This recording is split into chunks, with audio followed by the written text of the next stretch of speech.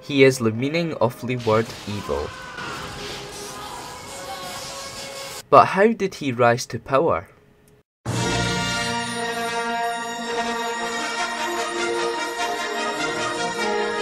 TheCancrizans presents Star Wars Lore Episode 3, The Rise of Sidious.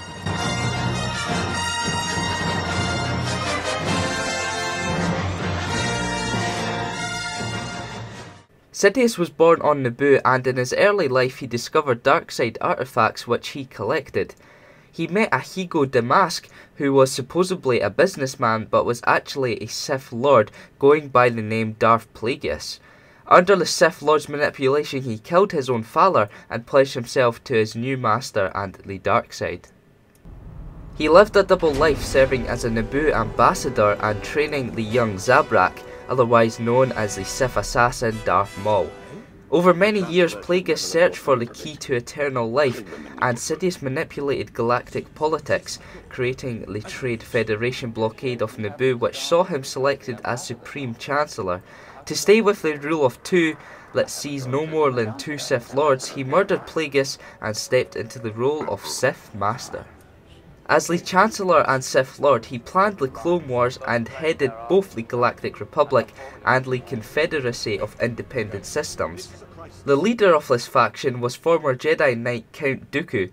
Sidious named him his second apprentice after the death of Darth Maul. After the young Anakin Skywalker defeated Count Dooku, Palpatine kept a close eye on him. He soon revealed to Anakin he was in fact a Sith Lord and that he could teach him what his master searched for, eternal life. Darth Plagueis was a dark lord of the Sith, so powerful and so wise, he could use the Force to influence the midi-chlorians to create life. He could even keep the ones he cared about from dying. Initially, Anakin reported to the Jedi Palpatine's true self, but chose to save the Sith Lord and pledge himself to Sidious's teachings. After this, the Jedi were seen as enemies of the Republic, with Order 66 wiping most of them out. This soon created the Galactic Empire. Years passed where the Galactic Empire ruled the galaxy, but Luke Skywalker and the Rebel Alliance turned the war around and defeated the Sith. Sidious was killed by what would seem an unlikely source, his apprentice, Darth Vader.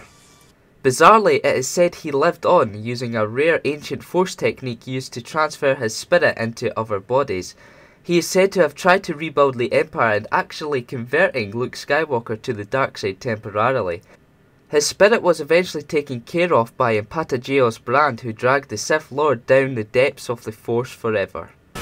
Whether you truly believe he lived on from his death is up to you, but what we do believe is that he was a clever but very evil man. For more Star Wars lore, keep it locked here to TheCancrizans. Do it.